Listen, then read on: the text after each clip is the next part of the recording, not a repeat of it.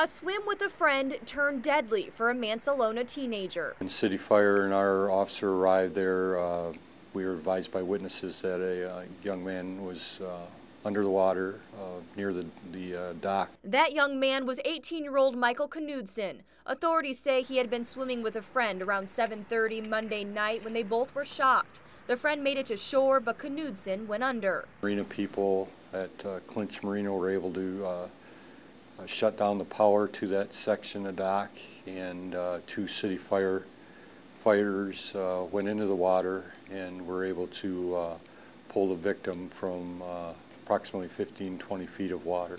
Firefighters gave him CPR, but Knudsen was pronounced dead at Munson Medical Center a short time later. Boaters say they're not surprised something like this happened at the marina where swimming isn't allowed. Yesterday there had been a lot of swimming in the marina and off of the breakwall pier.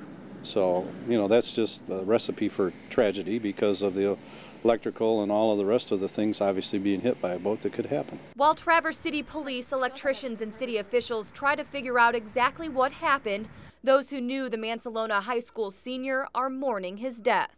Michael was an extremely kind and humane young man, and people knew that about him and loved that about him.